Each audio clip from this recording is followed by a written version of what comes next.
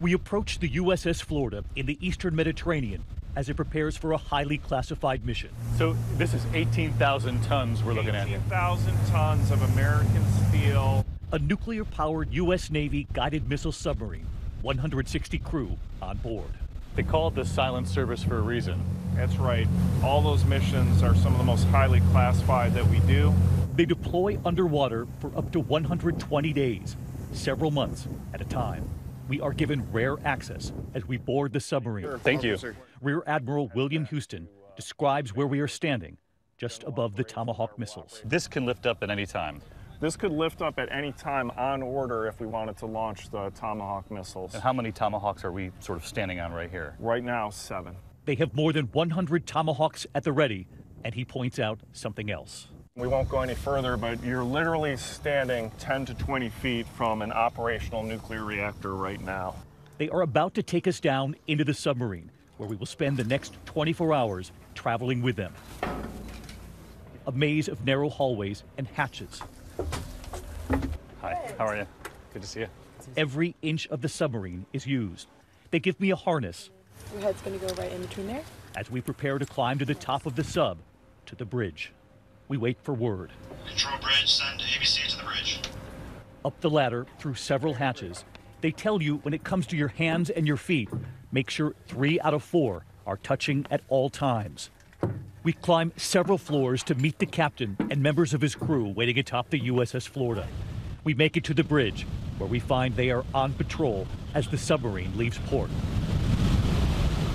preparing to descend into the sea.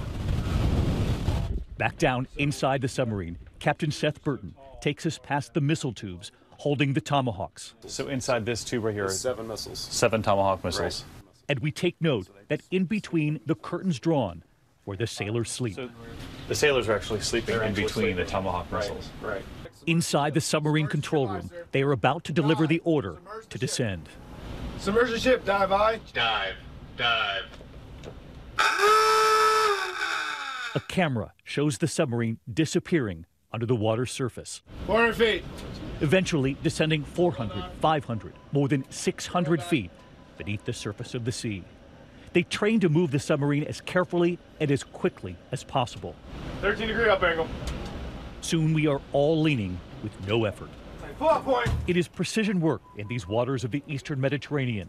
Not long after, we are leaning in the other direction. I mean, this is a 20-degree lean, right? Yes.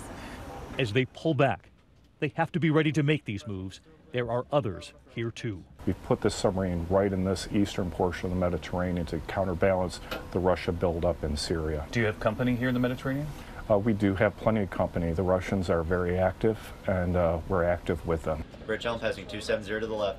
The U.S., aware the Russians, are trying to send a message. The Russians have demonstrated their willingness to use missiles from submarines. They did it from the Black Sea Yes, into Syria, and now the Russians are here in the Mediterranean. they absolutely are. And we're watching them very, very closely. You are? Yeah, there's really not a day where we're not watching them every single day. Are they watching us? I think they'd like to watch us.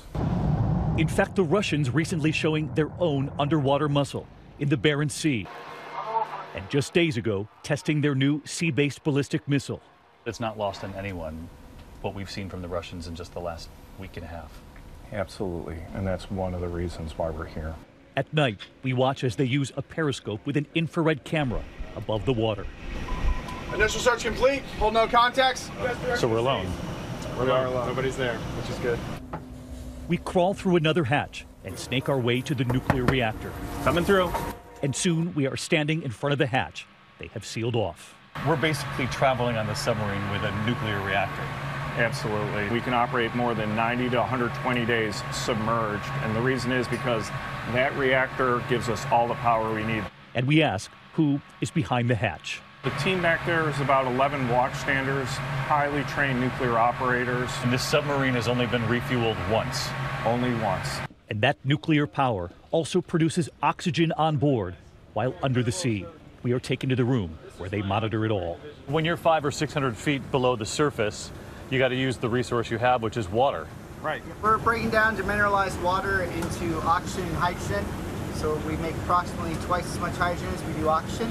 We then send that hydrogen overboard. When it hits the electricity here, it breaks it into hydrogen and into oxygen. Yes, sir. And there is something else about the USS Florida. It is always ready for U.S. Special Forces, for Navy SEALs, their weapons already on board. We are about to climb to see the small compartment attached to the top of the submarine, where Navy SEALs, U.S. Special Forces would deploy right into the water. Keep in mind, the submarine is still hundreds of feet beneath the sea. This is the dry deck shelter on top of the submarine. In fact, we're still about 200 feet beneath the surface of the Mediterranean here in this room. This is where the Navy SEALs would deploy in a Navy SEAL delivery vehicle of some sort. And in fact, the only thing separating me from the intense pressure of the water is this black hatch. And in fact, if you listen, you can actually hear the water. And on board, there is one more powerful weapon. The torpedo. Because as a captain, you always want to be ready. And So this one here? right. They have 8 of them on board this submarine, one of them already marked war shot loaded. And it turns out that every one of these torpedoes is tested multiple times before it's put into place on a guided missile submarine. These torpedoes were shot 5 times successfully as an exercise torpedo. The engine compartment, the afterbody, and the forward nose group, the guidance and control group of the weapon, before it can be certified to carry a war shot. So these weapons have actually had runtime. Petty Officer Isamar Drake conducts a test run of the tube itself. Shooting 2-4!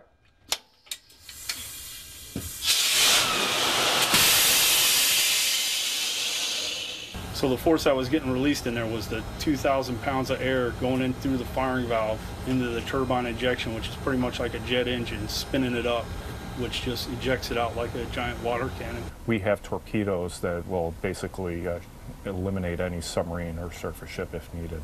If needed. If needed. Captain Burton is the commanding officer of the USS Florida. If you just look at the region, and you've got ISIS in northern Africa, you've got what's going on the Turkey-Syria border right now.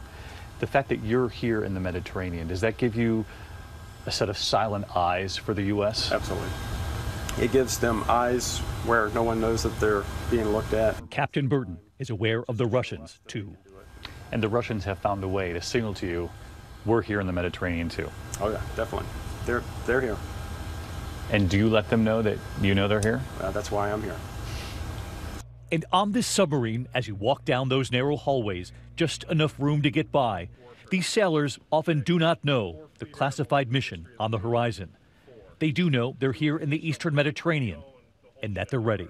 All right. Good evening, everyone. Good evening, sir. You all are about to go on some missions that I can't tell you about here on the mess decks. You're in a very dangerous part of the world right now. And tonight, the USS Florida, now on that classified mission. Nobody knows where it's at in the Mediterranean at any one time. Including now. Including now. I'm David Muir for Nightline in the Eastern Mediterranean.